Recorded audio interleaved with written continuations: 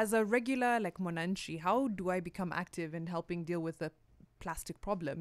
Yeah. Yeah. I think there are a couple of steps you could take. Number one is educate yourself so that you understand the matter at hand. What is climate change? What is plastic pollution? Once you've done that, now you could start creating awareness to your friends, to your family, and letting them know how we could actually now take charge of this, menace that we have.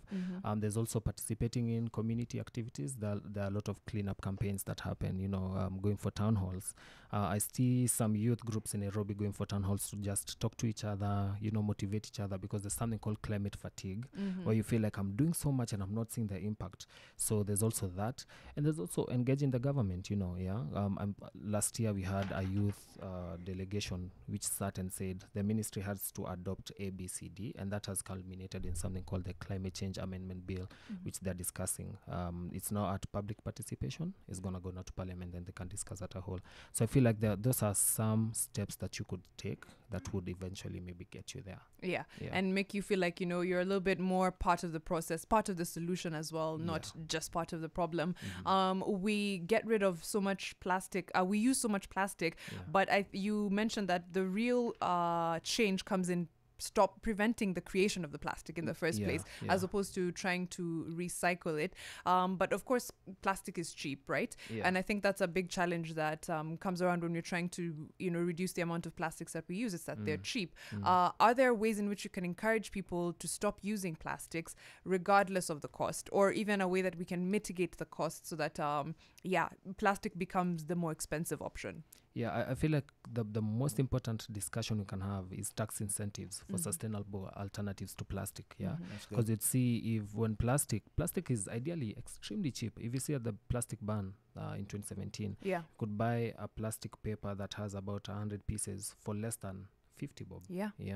Now that's one bag. That's one bag that has 100 pieces, which are eventually going to go to ground. And when the ban was effected, the brown bags were much costlier, than the plastic. So most people would end up going back to the plastic. People will, to avoid paying like that 30 bob for one bag now, people will carry all their groceries, komikono, like a baby.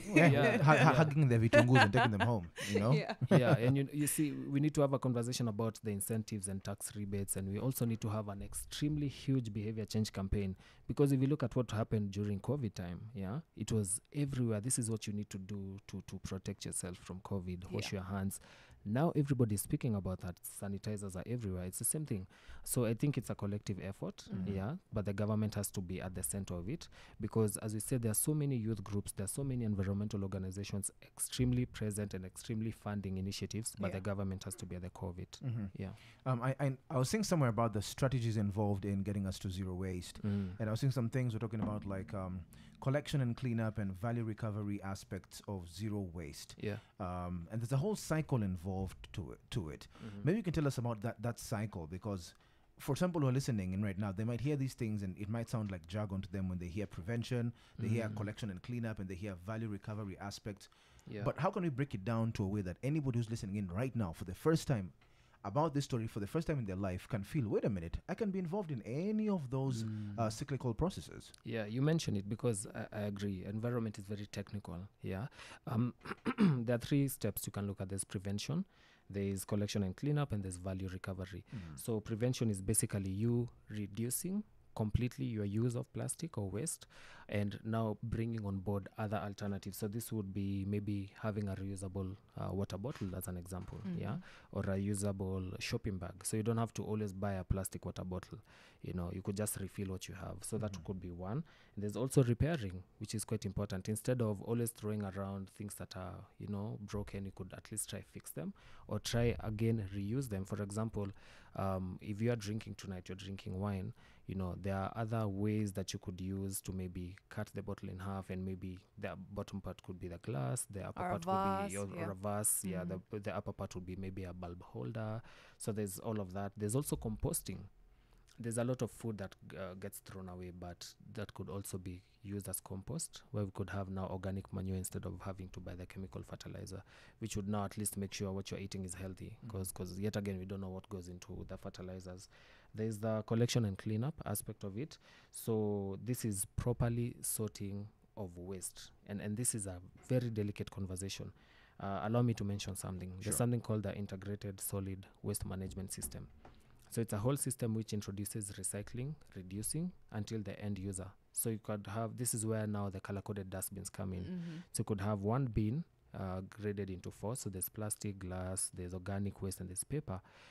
So it's important to sort out your waste like that. But what is more important is now sorting it out after someone has discarded their waste. So that goes into collection and cleanup, and this is where maybe the government could step in and maybe educate people, train them, maybe allocate a bit of funding for them to be able to do all of this. There's also engaging the community in education campaigns, that also comes into collection and cleanup. And then there's also spreading awareness about the menace that we have. And then the last aspect would be value recovery. So this is now recycling and upcycling. So for example, what I mean by upcycling is if you have a plastic water bottle which can be recycled entirely into another plastic water bottle, it could be maybe cut into half or maybe made into a plastic paper bag, or so you just don't entirely or throw a it away. planter for your seeds or your herbs in your garden, things like that. So you don't entirely at least throw it away, to give it a bit more value.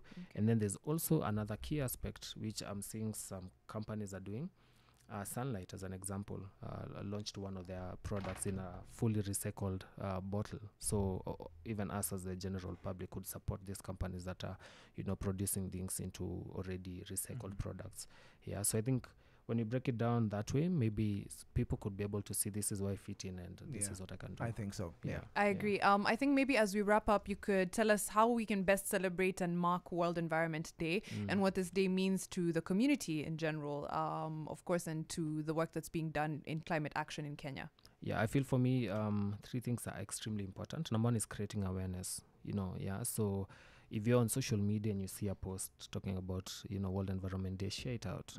Talk to friends, tell them, hey, we have an important day today. We're talking about plastics. This is how you can get involved. Also educate yourself. You could be doing something that is detrimental to the environment, but the Bible says my people perish because of lack of knowledge. So it's important to also educate yourself. And the final thing is to take an initiative to better the environment. So if you could plant a tree today, better. If you could be able to use a reusable water bottle, better. So I think those 3 things very important as we mark World Environment Day. Thank you so much, Chris. Makofi. Thank you so much for informing us, leaving us definitely better than when you came in earlier. And I hope that we have an amazing, amazing World Environment Day. And for you who's listening, of course, that you take what he said to heart and that we're better carers of our environment, especially when it comes to the issue of plastics. We'll get back into the mix now with DJ Jesh and then look at the news.